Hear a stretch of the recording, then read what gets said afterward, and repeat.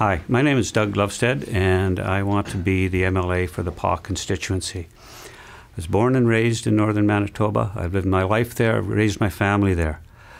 I believe that northern Manitoba has incredible potential to move forward. We have minerals, we have forestry, we have tourism, we have water, we have agriculture, we have some of the most beautiful landscape in the world, and we have what the rest of the world wants. What we lack is some leadership and capability to bring these things together, to help the people of the North take advantage of the resources that we have, to build on the strengths that we have. What we need to do is look at the people we have, how to develop the skills that they have, to work for a better future for northern Manitoba and northern people and the province of Manitoba.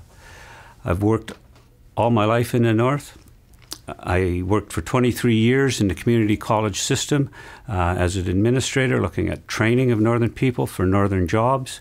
I've worked as the chairman of the health board for 10 years, have a keen understanding of the issues in the health sector.